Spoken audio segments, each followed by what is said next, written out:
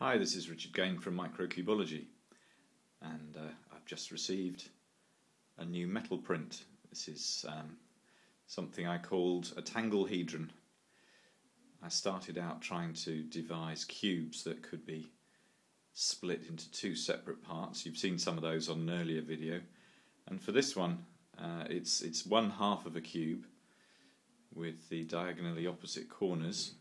Ends up looking like a tetrahedron, and I just carried on joining the corners up with an incredibly tortuous path and never bothered with the other half of the cube, so here we are. It's a tetrahedron where the points are connected by long tangled paths, so it's a tanglehedron. Completely useless, rather beautiful, and I'm quite pleased with that. It's actually one of the nicest tangled shapes that I've made.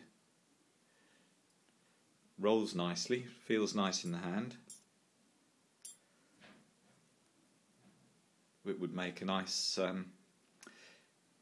key ring ornament, or perhaps just an ornament for the desk.